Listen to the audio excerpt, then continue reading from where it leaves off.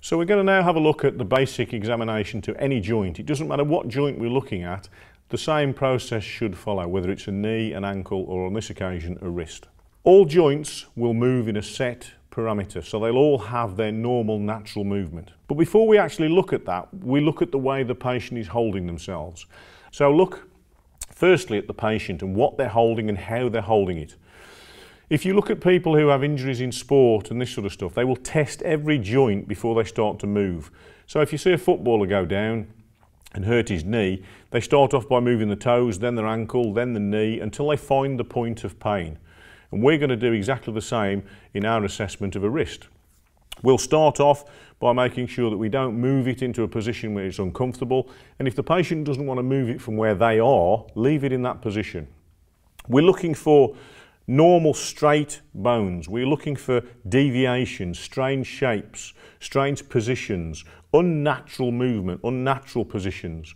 We're also looking for swelling, blood vessels bursting, muscles damage, tendons, ligaments will swell very, very quickly when we damage a joint. Fluid will start to fill the joint and swelling takes place.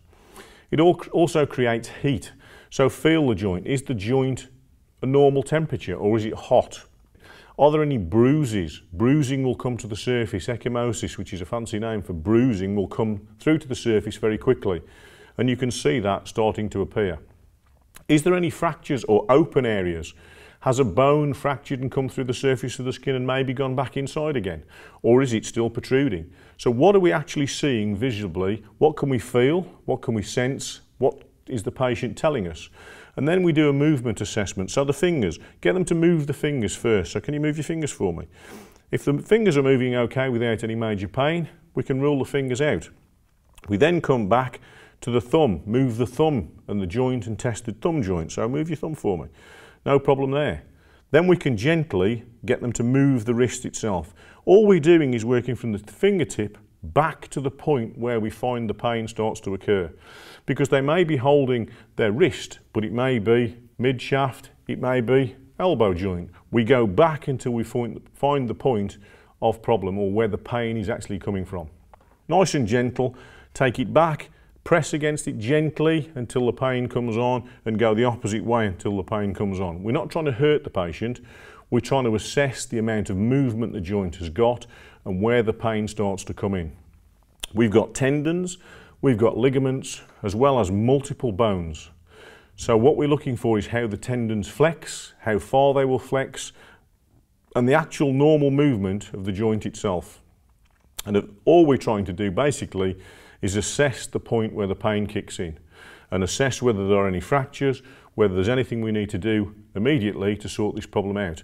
Another thing that's always useful is to test the cap refill. Squeeze the blood from the fingertip, allow it to refill. Have we got an occlusion to a blood vessel travelling down into the hand itself? Is the hand colour a normal colour or is it changing colour? Is it going blue where we've got an occlusion to a blood vessel feeding the hand, basically stopping the blood supply to the hand? Is the hand warm? Is there a decent cap refill showing us that that blood supply is coming past the fracture site itself? And then we're going to use the appropriate treatment to make sure we stabilise that fracture before we move the patient to hospital. We're going to look at visible, what we can see, verbal, what the patient tells us, what we can feel, what we can hear. Another thing that sometimes occurs is crepitus. If you actually hold the joint and move the wrist gently, if there is a fracture, sometimes you will get bone on bone movement, and that you can feel through the surface of the skin. On big joints, on big bones, neck of femurs in the leg and this sort of stuff, you can sometimes even hear it. We don't want to exacerbate the problem, we don't want to make it worse, we just want to do it nice and gentle to evaluate what we're dealing with. It then needs to be immobilised in an appropriate method before we transfer to hospital. And remember, pain relief is always important. If the patient is in pain, treat the pain before we start doing major examinations. We don't want to put the patient in any pain whilst we do the examination where we can avoid it. Finally, always remember swelling. When hands and limbs swell, things like watches and rings, wedding rings in particular, become tight and are very, very difficult to remove.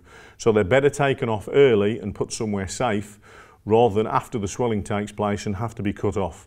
And a very, very simple technique for getting a ring off, this may help some of you.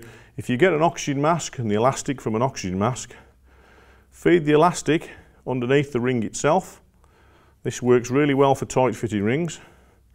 If you feed the elastic underneath the ring, like so, feed it back and actually hold the finger and turn and spin. So just close your fingers for me, apart from the wedding ring finger, like that, that's it. And if we now pull and turn at the same time, the ring comes straight off onto the elastic.